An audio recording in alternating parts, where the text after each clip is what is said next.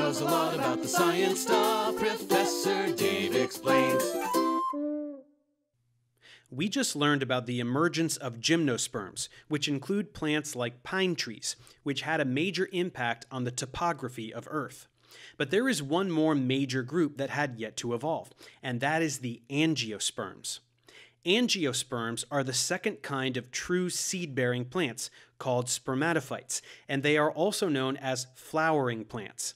If you were to imagine a flower, any type of flower you can think of, you are almost certainly envisioning an angiosperm. Even though gymnosperms also technically have flowers, the angiosperms have a much broader diversity of more obvious flowering structures. And although angiosperm plants demonstrate an incredible diversity of flowers, the basic structure of a flower remains the same regardless of species. We went over flower structure in a previous tutorial, but let's briefly review. The small green leaf-like structures between the flower and the stem are called sepals. The sepals cover the flower and protect it when it's still a bud before it blooms, and after a flower opens, the sepals help provide the flower with structure and stability. The petals are usually the most colorful parts of a flower, and also often the most specialized structures. Petals are often brightly colored to attract animals that facilitate the process of pollination, or the movement of pollen between flowers, an evolutionary strategy that is largely responsible for the reproductive success of this plant group.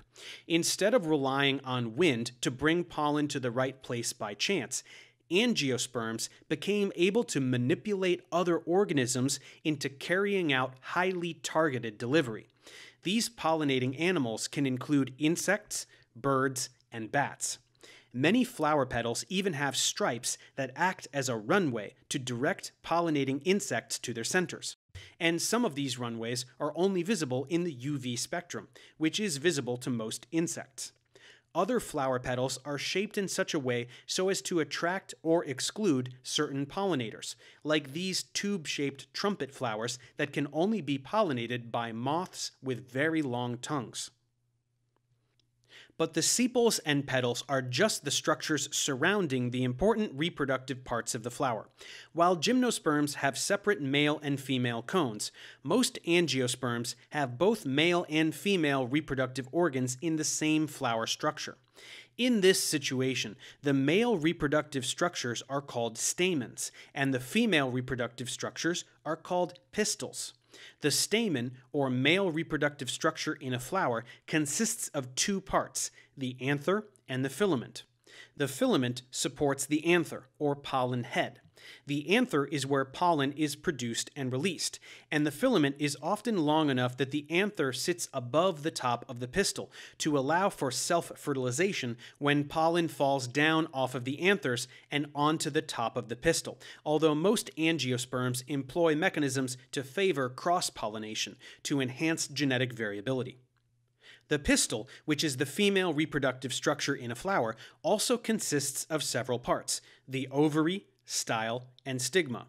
The stigma is the top of the pistil, which is often very sticky in order to collect pollen deposited upon it by either the wind, pollinating animals, or gravity.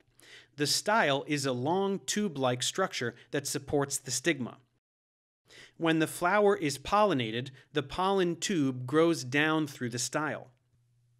While the pollen tube is growing, the generative cell in the pollen splits into two sperm cells.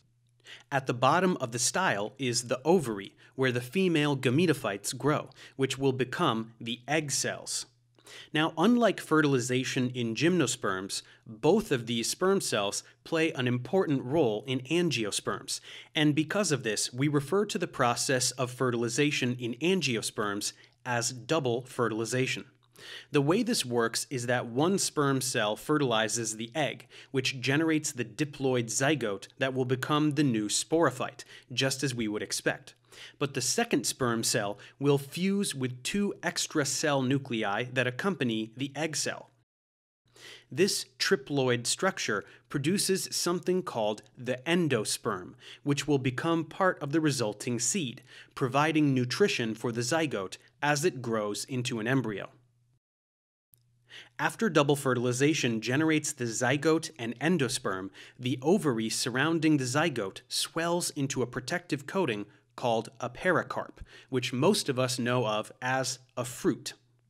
This is a major difference from the naked seeds of gymnosperms. Angiosperm fruits come in a huge variety of shapes and sizes, and the shape is usually specialized for the kind of seed dispersal a plant relies on. For instance, bright red berries will attract the attention of birds, who will then ingest the berries and carry the seeds for miles before depositing them with their fecal material. Other angiosperm pericarps become tough nuts that squirrels will bury in the ground.